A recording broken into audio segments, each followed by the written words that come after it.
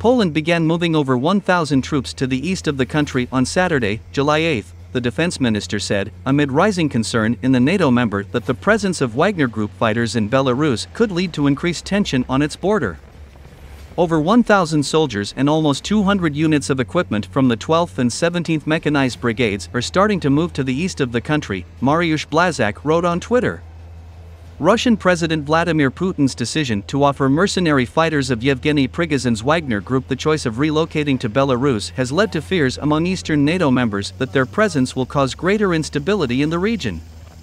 Poland has accused Belarus of artificially creating a migrant crisis on the border since 2021 by flying in people from the Middle East and Africa and attempting to push them across the frontier.